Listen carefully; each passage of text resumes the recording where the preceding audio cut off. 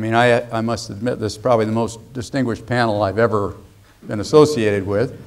So there are people, obviously, with backgrounds that would give insights that many of us would not have. So, Mr. Moderator, will you allow us to argue among ourselves? I would encourage argument because I think that will make it much more exciting.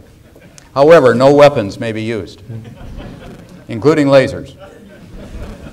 Okay, so scratch your heads and, yes, sir.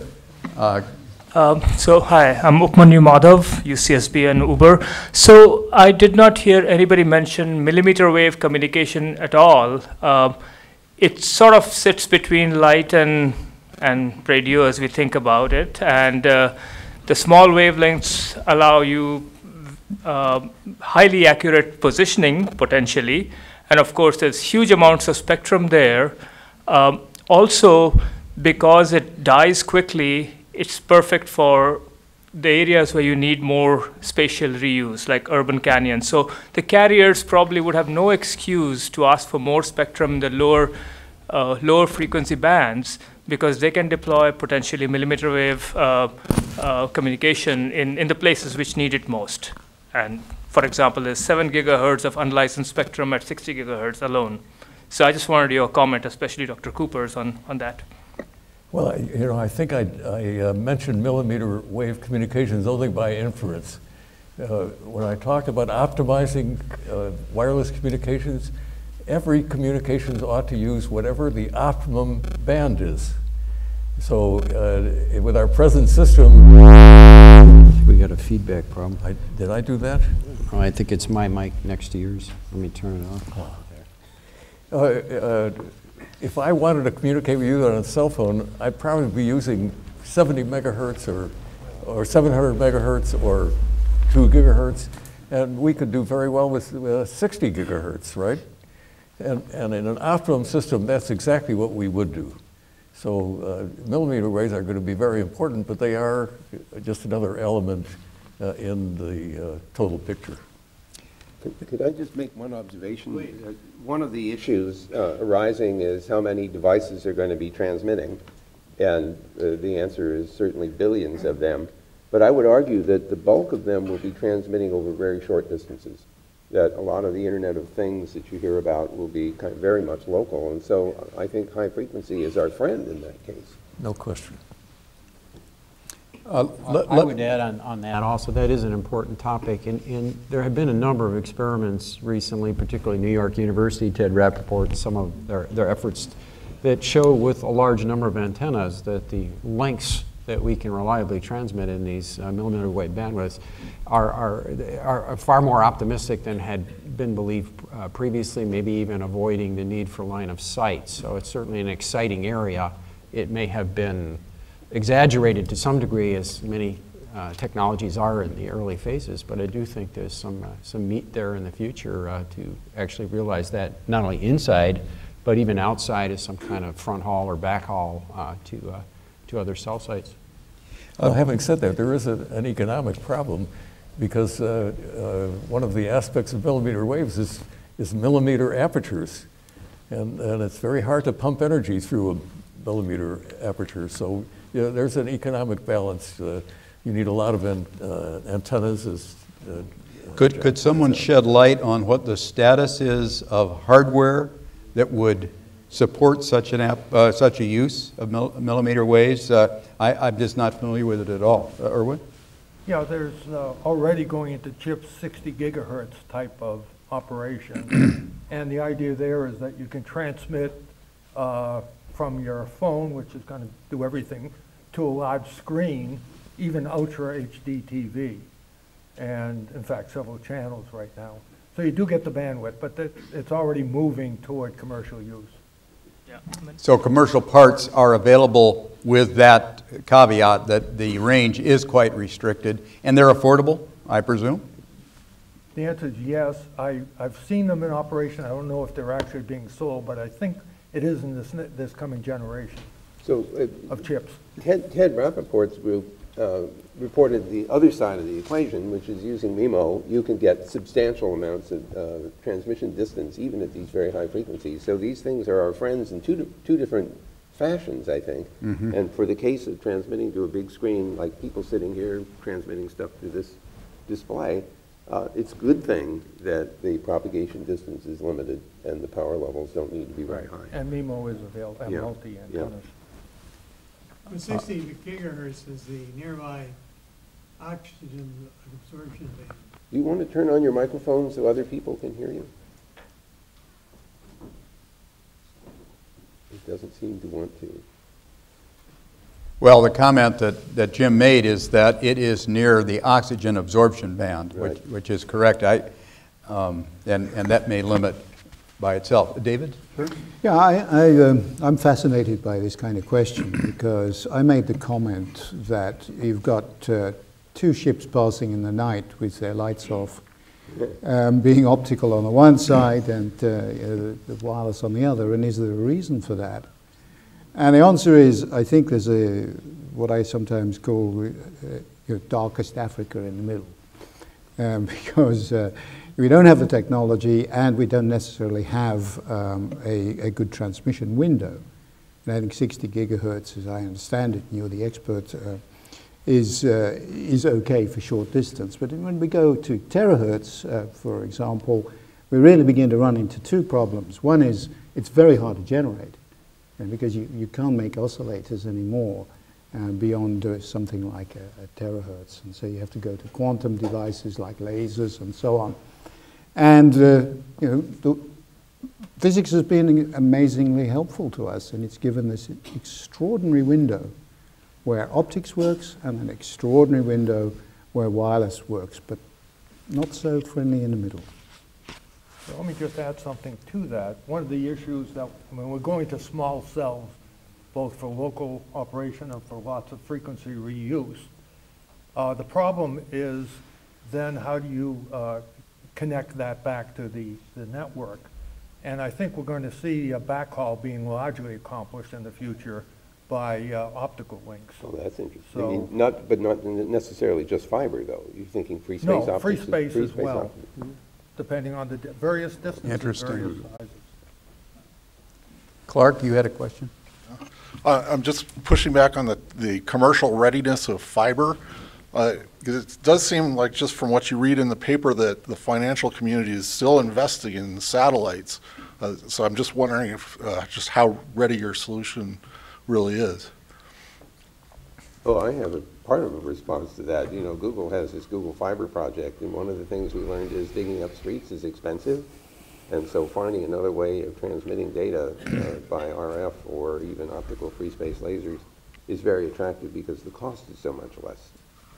So there is certainly commercial interest, at least in that. Well, yeah, but you were talking about latency sensitive applications. Yeah, free space has been around, of course, since time immemorial. Shortly after the invention of the laser, the first experiments were done. Problem is, of course, if you happen to live in the UK, like I do, then it rains a lot, it gets foggy, and you know the uptime can be quite limited. So you have to overcome that, and there have been various solutions. One of which is a hybrid system, which uses a microwave antenna with optics in the middle. But it's a problem, and that's why Charles Cow invented the fiber, to overcome that problem, right? So you have a nice environment in the core of the fiber, which is not too friendly outside. Then you've got to worry about atmospheric turbulence as well. There's a famous experiment done in the early days where a free space link was set up in London, and if you Google it and look for Horizon, you'll see that it wobbles. That's the trouble with atmospheric turbulence, and this gives you a lot of outage. So I have a question for you.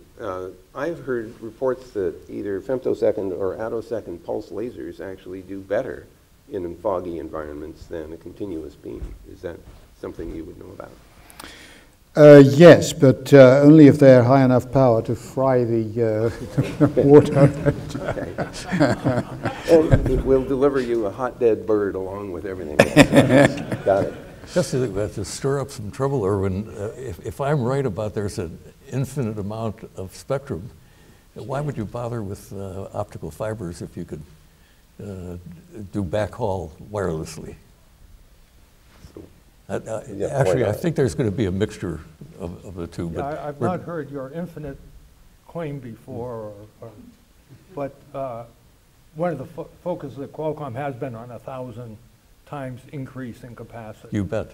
And a lot of that is, part of that is achieved through small cells, just lots of frequency reuse, which does get you to the backhaul issue.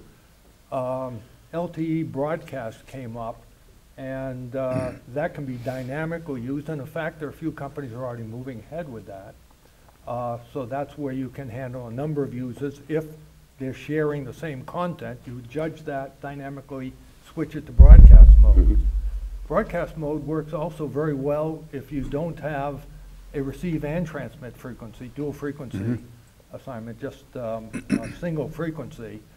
And so that raises the interesting issue of getting rid of all the over-the-air television, Right. switching it to LTE-B, and making that available in a much more flexible fashion. The technology is basically available, the devices are all available, and so that gives you a lot of possibilities. And one last thing, the small cells on the broadcast, people are using that now in stadiums. So they have small cells, and most people are watching the same content or just a few different channels, and so the broadcast works exceedingly well there. Question over here, please. Hi, I'm Akansha. I'm a young scholar from 2012. My question is that with multiple signals in the air, like broadcast and everything else, what's the challenge in commercializing, say, combining GPS signals with RF signals to localize objects or synchronize where particular devices when it's moving? Because I imagine smartphones are trying to do this already today, but but they are not doing a great job at it if I'm in the downtown of a major city. Repeat the question, Brad. Yeah. I can repeat the question. Yeah, try the question one more time. We're trying to get our minds. How do you fuse multiple signals, say RF, like LTE signals and GPS signals, to get very accurate localization of devices, both outdoors and indoors? The 1 meter accuracy claim that Brad wanted for our devices in the next generation. Is that commercially possible today? And Not only is it possible, I think it's done. Being done. Erwin? But right, there are a lot of sensors and a lot of radiating devices around, Wi-Fi, et cetera, as well as cellular, and actually beacons as well these days. And so putting all that together in a reasonable fashion without using too much computing power, or in particular being able to do it without using too much ongoing energy is important, but that's happening. We'll do it better and better, and that's where actually having artificial intelligence type capabilities in the chip as well, which is available now, and they learn a bit as they're going along. And so we'll see how that all works through, but that's the intent. We had one question here, and then one back there, and then I'll take that one. So, please. Hi, Logan Scott. My question is this. Basically, we're getting very good at figuring out where we are in terms of position, and I'm wondering how that's going to play into spectrum management. Specifically, I'm thinking things like cognitive radio. And there's going to be a sea change as we move from knowing where we are to accuracies of 10 meters down to, say, the sub-meter level in knowing what the propagation environment is going on. How can we take advantage of that? Well, yeah, I'd like to speak on that one. My company's been involved in the management of spectrum. And what you'll find today, in fact, there was a question earlier on fiber. We kind of, even if you get fiber to everyone's home, which is too expensive, throw in the copper commercial. There's 500 million DSLs running at speeds to gigabit per second now also. But once you get into the home, all the 80% of the mobile data is actually going over to devices like tablets and smartphones and other devices inside the home. And you will find that over 50% of that is corrupted bad enough that it's disturbing the customers. We probably all have had the experience where the video stops and starts. So management is extremely important, especially in the unlicensed bands, and they are the most heavily used. Right now with Wi-Fi, typical urban environment in the United States, you see at least 24 SSIDs, okay, inside an MDU building for sure you're doing that. So That is going to be very crucial and done in a statistical way in the cloud to try to resolve some of the issues. And the position of the device within the home, even you see things like MIMO and relays actually make it worse rather than better in terms of things interfering with one another. So yeah, there's going to be some very smart systems that are needed to actually balance this, particularly inside the home. Erwin had Yeah, something? and again, there's a lot of investigation going on right now with LTE in the unlicensed bands and working very well as far as getting additional capacity beyond just 802.11 type technology. And so I think that is possible, and then a lot of these capabilities are being already examined for LTE. So it could very well quickly move over to the licensed band and then within homes. So Brad, question, isn't there something like optical Wi-Fi now that people are putting things in the light bulbs and using them to broadcast? It's called Li-Fi. Li-Fi, yeah. yeah, So there's some standards. what's with that? I am not the expert on that. No, but I figure some of these There folks might are be. standards that are emerging that use those and they modulate the light, and So that that can be used doesn't for kind interfere of. with everybody else No. because No, it no, kind no. of stays in the room. Totally orthogonal. Yeah. And very limited. So I think we used to call this IRDA, remember? Yeah. Which Oh, was yeah, in that's every, right. it was That's in right. every smartphone, but Yes. maybe it was before its time. Exactly why you would put it in the light is less than clear to me as an optics guy. Well, there's also a tremendous amount of effort worldwide now looking at the actual street lights and putting these communication systems into the lighting band that you're talking about, and communicating nearby the street lights as well to illuminate. Talk about shedding light. I mean, Yeah, that's- right. Yes. Well, but Vint, you don't have to go up to light. Even at 60 or 100 gigahertz, It would be you fine, put yeah. energy out in a room and it doesn't get Yeah, to the next yeah. room. Yeah, I think my point was that from an optics perspective, you do better off if you were just to put a tiny LED in there, and because it's very narrow band, you can filter it out, and the extra cost is almost nothing. De minimis. Yeah. Anything else to add? Way in the back, I think, was next. Gentleman in the black shirt. It's got his Yes, hand the up. question is about, has the internet protocol been fully transferred to the space layer for satellite communications instead of being a simple pass-through, that the satellite layer is actually now an internet node? Do the protocols and the whole communication structure allow for that nowadays?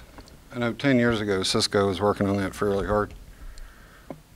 I'm dangerous. I almost understand the question in terms of layers, and the question, as I understand it, is whether this is being done in such a way the satellite can just act like another portion of an internet. Is that what your question is? Yes, an internet Okay. node instead of I don't know a the answer, pass-through transponder.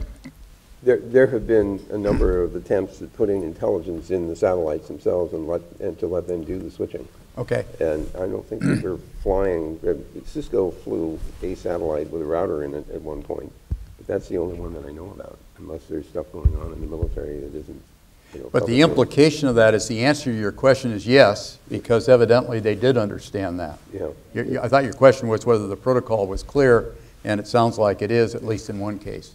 But it may be the case you already knew about. All right. Yes, sir. So it seems to me there are two separate topics that are being discussed here, overlapping. And I'm not talking about GPS versus communications, but rather sort of the point-to-point communication capabilities that we get with broadcast needs. And so the question I'd like to ask is about the broadcast side of things. A number of years ago, one of our colleagues proposed that the way you should handle information access in a building is just have a fiber loop and just take all the information, it's high enough bandwidth, take all the information that you'd ever want, like a Library of Congress's work, and just keep it circulating so you just plug into the wall and pull off what you want when it comes around. So the question is, if you try to apply that idea in any larger sense, even if you had enough bandwidth to do that, in your view, is this a good idea, or is this a bad idea and we should just drop it completely? Or if it's not a bad idea, is there any way you can see to make this possible in the combined world of fiber and wireless? So that's a carousel notion. And the problem with carousels is that it takes a while for stuff to come back around if you missed any of it, and there's a finite amount of it that you can transmit in any particular cycle. So my recollection of examining this is that it didn't serve a large enough community unless the case was that everybody wanted to see almost the same kind of information. Either that or it takes too long for consider all the information that's currently on the World Wide Web today. You would never be able to pump all that stuff in a carousel until the end of time. So my guess is that that only works for certain applications where there's a finite amount of information that everybody wants. And of course, there's a certain cost in having to install it in existing buildings, which probably rules things out pretty much. That's why wireless has such great advantages. Yes, David. Great question, Bob. But I think that there's another problem, which is that, as I recall, the longest recirculating time ever done in a fiber was of the order of 1 hour. And after that, the imperfections just build up, and even though you put regenerators and amplifiers and so on, it eventually runs away from you.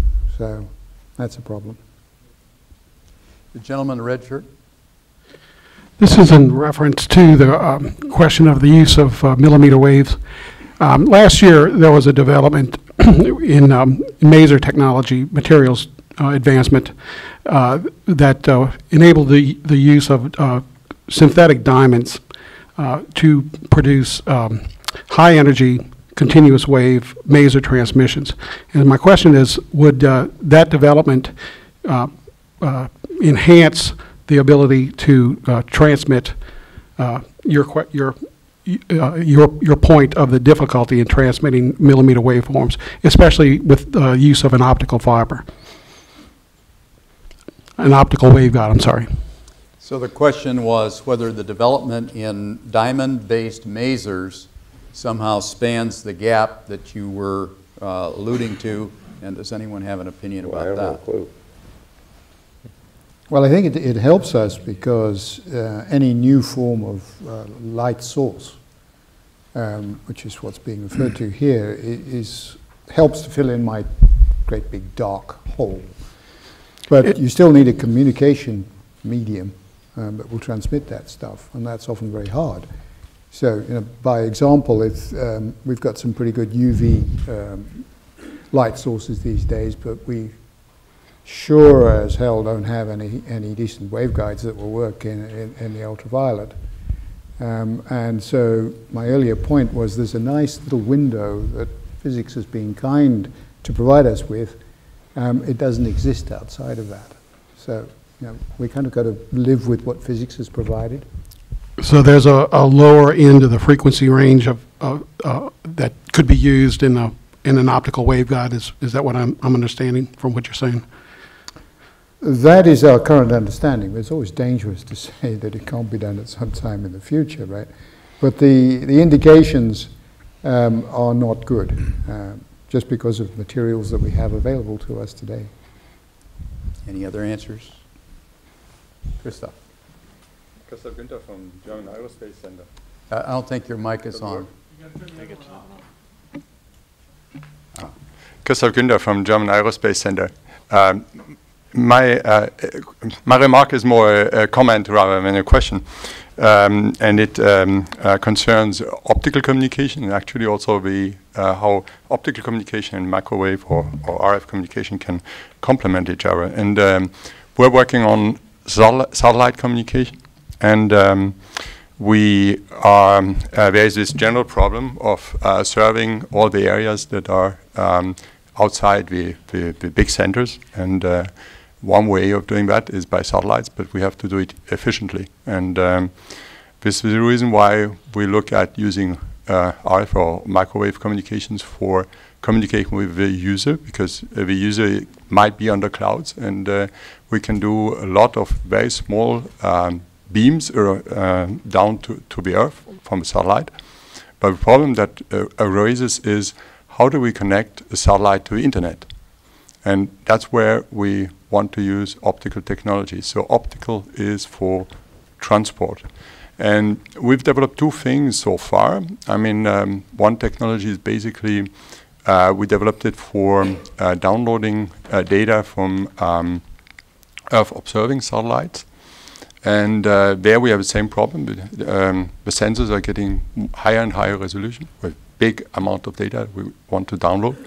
And we developed very concise terminal, can download 1 gigabit. Now, this is not so impressive when we want to do internet, but I mean, this technology can be further developed to 10 or 40 gigabits, and this is a very good approach for serving the type of systems that are considered by OneWeb or others, satellite constellation with many satellites.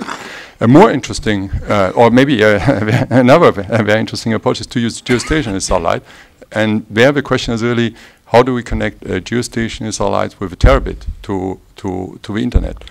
And the difficult part is actually the uplink there. And because we first go through the atmosphere, and the atmosphere causes small disturbance in the angle, and we don't hit the satellite anymore. And so the first thing that we were asking, does it work at all? And the interesting thing is that just last week we did a test on not on a satellite, but on an equivalent terrestrial distance, which is a little more than 10 kilometers. And we were able to transmit 1.7 terabit per second. And that's getting interesting. And now clearly our next task is now, this was not very stable. That's clear. We didn't expect that because the atmosphere is, we have turbulences of the index of refraction, and we have to deal with that. And we have a number of techniques that we think we can deal with that, and that's what we're going to develop next. So I think there it's an area where actually optical has a big role to play, but we can't dispense of RF because we won't be able to serve the user otherwise, because we never know whether the user is under a cloud. Yeah? And actually multi-user optical is not something we have today. Today RF is very good for multi-user. Optical is extremely good at point-to-point. Yeah? And so that's the way we see things. And there's an additional thing that is extremely interesting is we can also use such links in space between satellites. And we're actually looking at synchronizing GNSS satellites using optical links, using optical clocks on the satellites, and doing time transfer. The actual limitation is not in the measurement using those signals, but the actual limitation is to get good models for the vibrations of a satellite. Yeah? We can the measurement accuracy is so big. I mean, we are at micrometer level for distances and or fractions of femtoseconds for time. So it's so extremely accurate because we have this very high focusing of the laser beam. And but we really have to have good models and to see whether we can sample the vibrations of a satellite and things like that. That's the interesting questions. Any comments on the comment? No. Well, that was a comment. I didn't hear the question. Didn't hear a question. but I mean, I would have a question, but it's on another topic. The optics work that's going on in astronomy is really, amazing stuff. Yes, they spend billions on an astronomical telescope. I'm well aware of that. But that kind of technology, adaptive optics, where you have deformable mirrors or even more clever optical versions, can resolve a lot of the issues that you have, can deliver the beam, diffraction limited almost onto the target. And I think that technology will be with us, if it's not already here, but within a few years. And I think that'll simplify your problem. The other great thing about it is, of course, if you're doing satellite to satellite, then you're out of the atmosphere, and so you don't care what wavelength you use, and the shorter the better, so that the optics can get smaller, which is another great advantage. But I kind of wondered, and I wonder if this is a question for Vint. You made the comment that you worry about the downlink or indeed the uplink when there's clouds around. If you were to scoot it to another satellite where there wasn't any clouds and download there, and then you have to join the internet and get it to the customer that way. I don't know if anybody's looked at the protocols. Yeah. Yes, they have. In fact, Google has a project called Loon, because it's kind of loony. They're putting, -2. They are balloons that are up around 60,000 feet, and they are intended to go around the Earth at roughly speaking the same latitude. They do inter-balloon transfers, and the whole idea is to see if we can't do that optically in order to increase capacity. And do I remember correctly that Iridium did a satellite-to-satellite transfer as well? Yes. So there's experience with the protocols that are required to do that. Pointing accuracy is going to be a significant contribution to success if it's a laser-based system. So the answer is that's a very fruitful place to look. I think we have time for one more question. Yeah, this is Paul Ranch from Stanford. You know, for those of us who are not very familiar with the wireless propagation, I thought I'll mention a fun fact. It's typical, wisdom is that at high frequency, like millimetric band, we have a lot of loss. In fact, between 1 gigahertz and 2 gigahertz in the cellular band, you have more loss at 2 gigahertz. So where does the loss really come from? It turns out photons fly exactly with the same way, whether it's 1, 2, or 40 gigahertz. So the loss really comes from the fact that we have a radio link, for example, in this room. The link budget or path loss is higher at higher frequencies than at lower frequencies. And the reason not because photons don't fly well, but typically receive antennas have to have a certain beam width. So for example, a base station antenna is 7 degrees by 90 degrees wide. Now, at low frequencies, the antennas are large, so they catch more photons. At higher frequencies, they're much smaller, they catch less photons.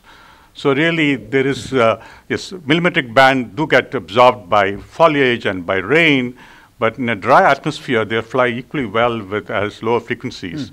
It's the antennas that get smaller.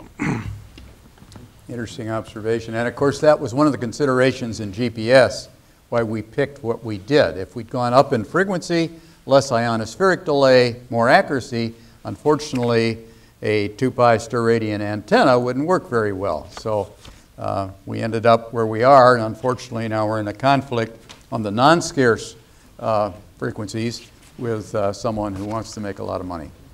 All due respects to Rich Lee here. Did we complete it? Let's give a hand for the panelists. I agree.